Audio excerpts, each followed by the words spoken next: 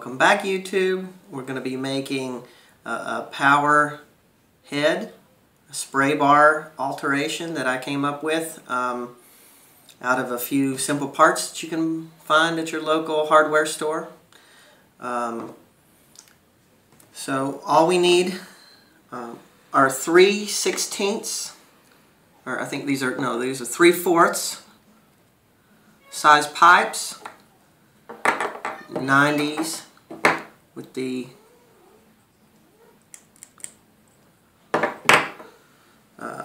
hose adapter on them.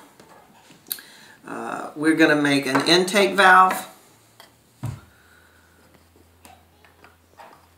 We simply just screw into one another. No glue required.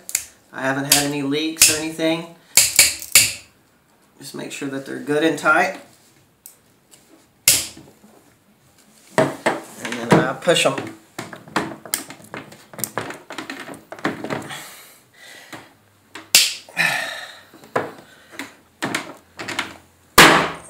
Push it flat so that they're parallel with one another.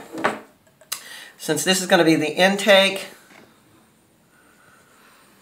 we only need a small bit of hose.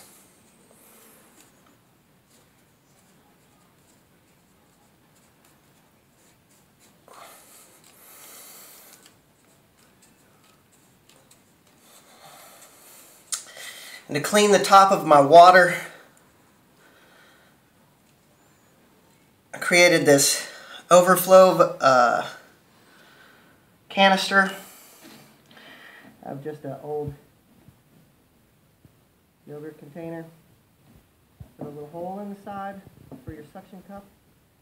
That way you can adjust the height of this to your water level.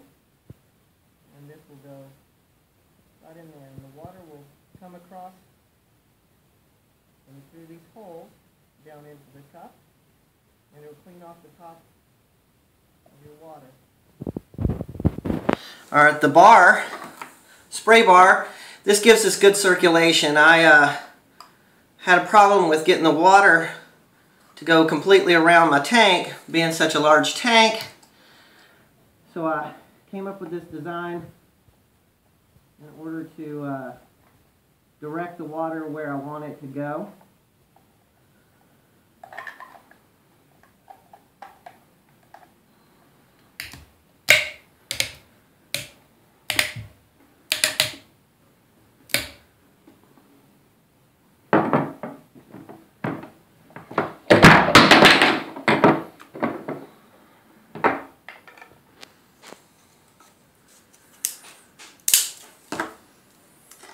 The power head, you're going to want to leave this one end a little loose. That way you can adjust it where you want it to go, if you want a direction of water flow. Between these two, I add a small bit of hose. If you wanted it further down into your tank, you can add a bit larger hose length. That way you can add pressure or spray the water in the part of your tank that you need it to go to. I usually keep mine close to the top. That way if the electricity was to run out or they shut it off, storm comes by, my water doesn't flow all over my floors.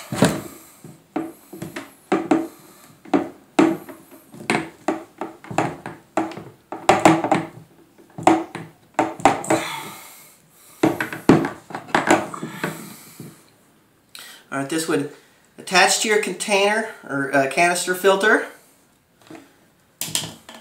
and then you can adjust the level of the water jet down or up, however you wish.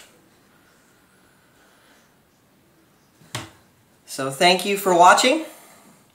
We'll be having many more projects soon, and I'll show you how this is up and running. Thank you very much. So here's the tank set up and running with the new filter. Sorry about the delay on the next video. It's just that I had to do a lot of tweaking.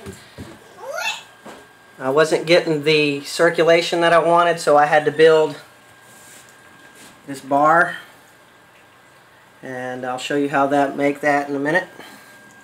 But see how clean the water is now?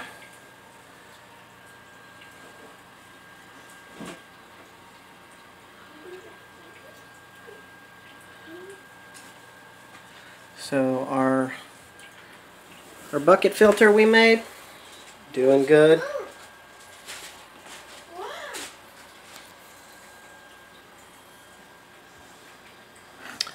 Thank you for watching.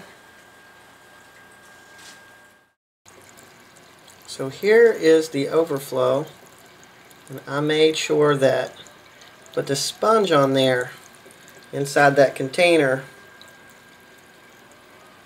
because I found some of my loaches in my filter. They had swam up in there. So make sure you put this sponge around your intake so that your fishies don't get caught up in there.